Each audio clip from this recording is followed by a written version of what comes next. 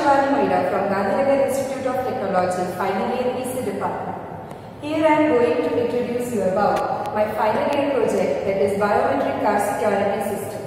Security. Word security is very much important for everyone. In today's fast life, everyone uses vehicle.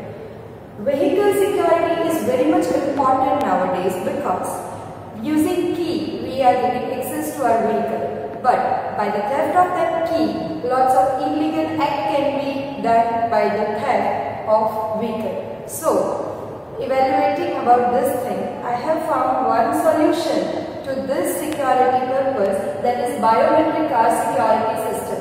In this system, we are using human fingerprint as a key. Here, without pressing key, by pressing one's fingerprint, a user can get access to its vehicle. Here very cost-effective components are used which make the compactness of circuit and makes easy access to vehicle. Now let me explain you the flowchart of my project and how actually my project works. First of all, the vehicle owner will access the vehicle by pressing its fingerprint. If the fingerprint is authorized, means that is of the owner of the vehicle, then only it will get access. If the other person is pressing its fingerprint in the system, then the ignition system will not start. Here there may be the other question, that if the users are more, if the family members are more and they want to access the same vehicle, yes, you can store in the memory of the sensor more than one fingerprint. So actually in this way my flowchart works. Let me explain you the actual hardware, that how the hardware is working.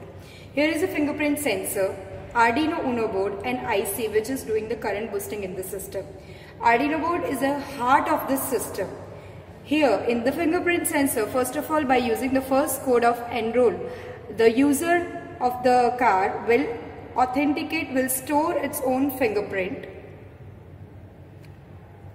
In the second code, when we are going to use the car, we need to use the authenticated finger.